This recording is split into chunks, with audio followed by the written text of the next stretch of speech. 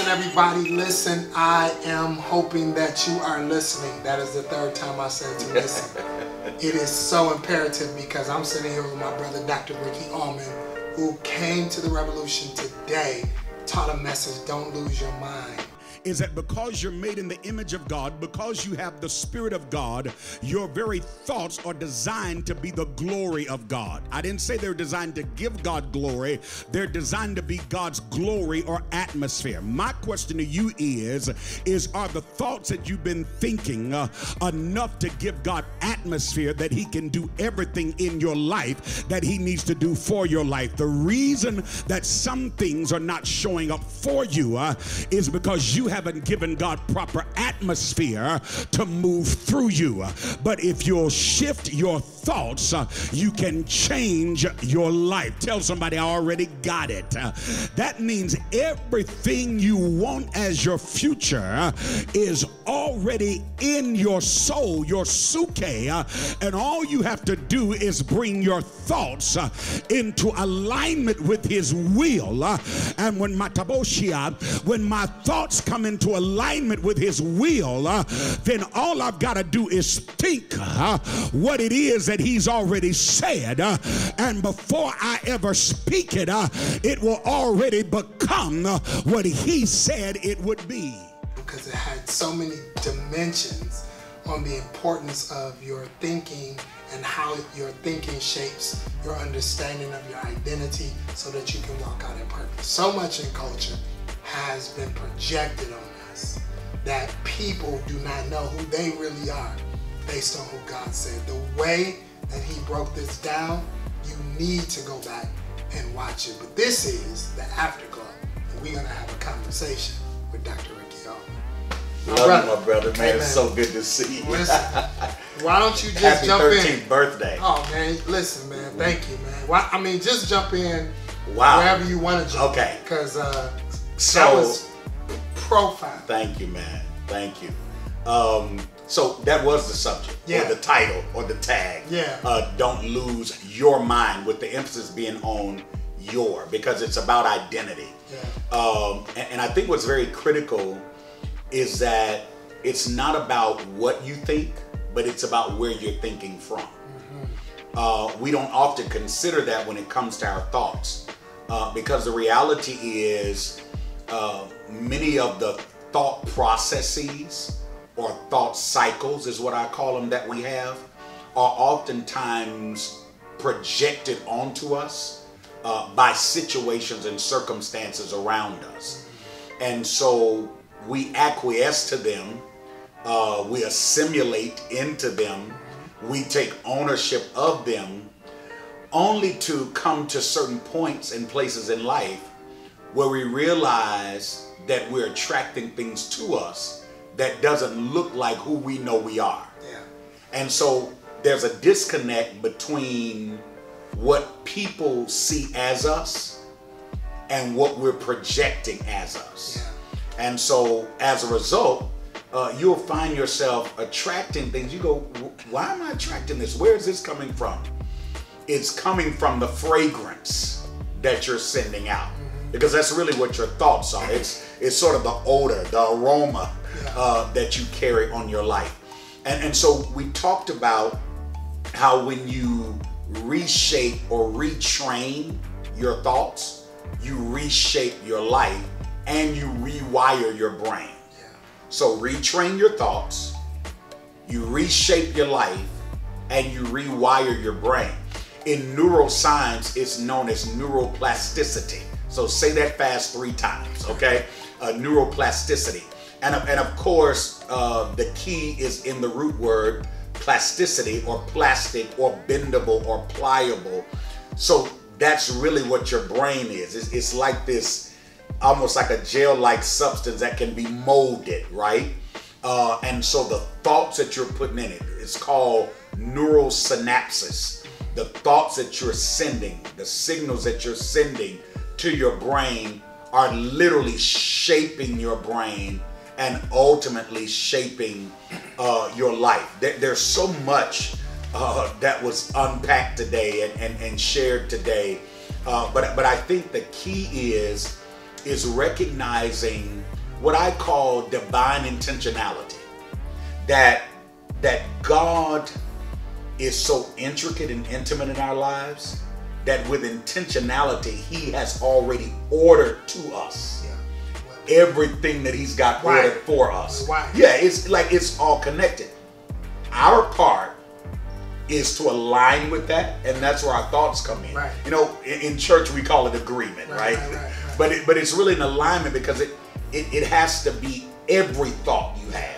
You get what I'm saying? Every thought. It can't be selective thinking. It's got to be every thought you have has to be aligned with the full measure of who he's called you to be. So I got a question. So Yes. I mean, you were poignant, powerful, and practical tonight, as usual. In the application of this, Proverbs 4:23 was the text. Guard your heart with all diligence. Out of it comes the issue of life. So because so much of our thinking and our behavior is practically shaped by the people that influence us, some have influenced us in ways that we should project that identity, where some have had the wrong preconceptions of us and we wrongly project that identity.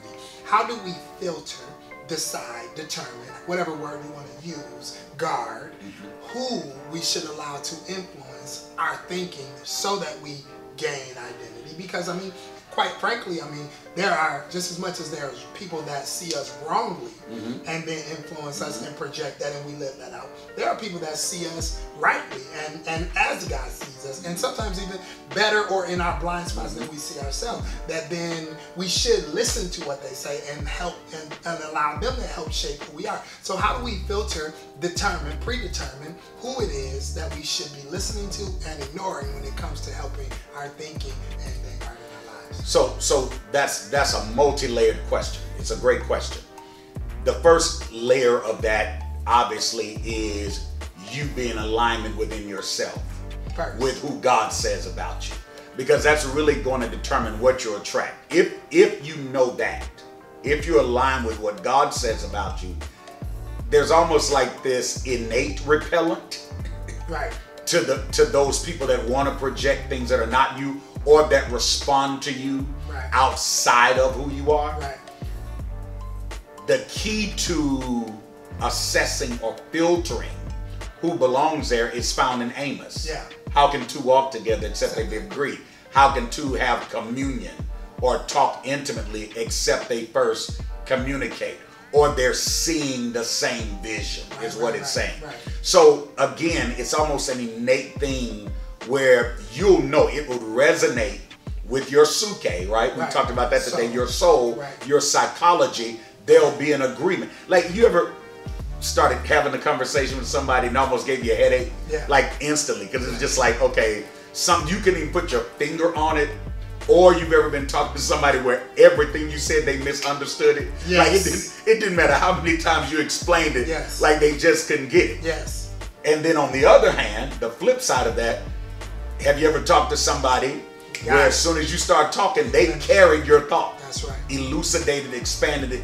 So that's the power of not losing your mind.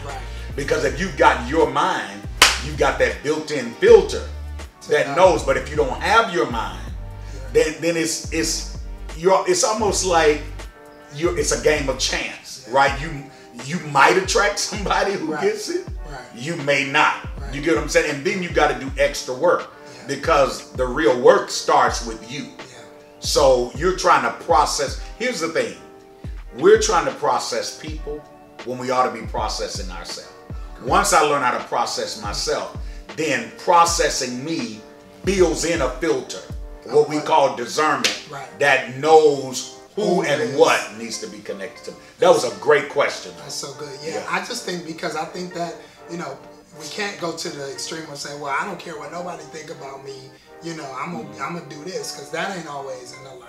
You need to care about what some people think about you, but just caring about the right people thinking certain things. Well, I'll put it like this: you can't be preoccupied with the thought. That cannot be the origin of your thoughts. That's right. And that's the issue. Agreement. The affirmation. So it's gotta start with what God is putting. Because here's the thing, and this is what we miss.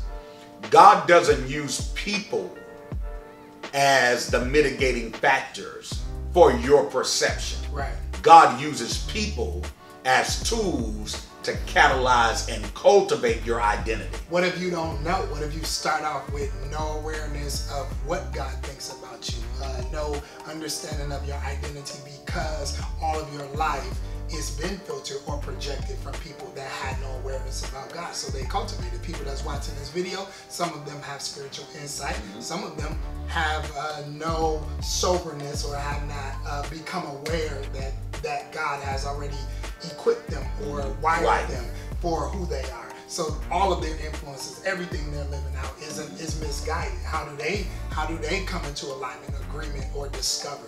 Well, it's like today, right? It's like a message like today. It's like what the revolution represents. Yeah. It's like what you and your wife represents.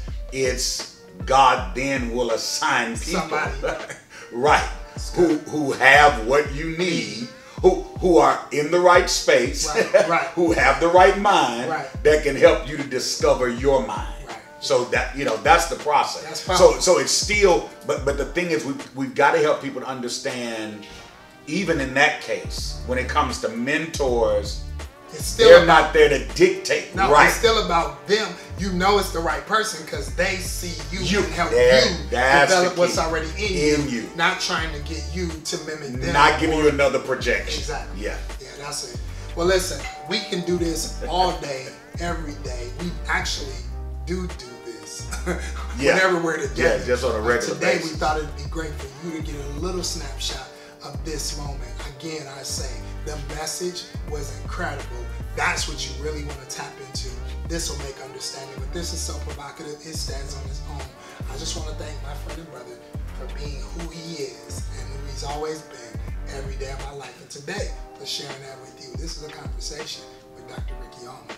You heard it here, and if you don't have it, go get his life book right now. It's on his website, rickyallmon.com.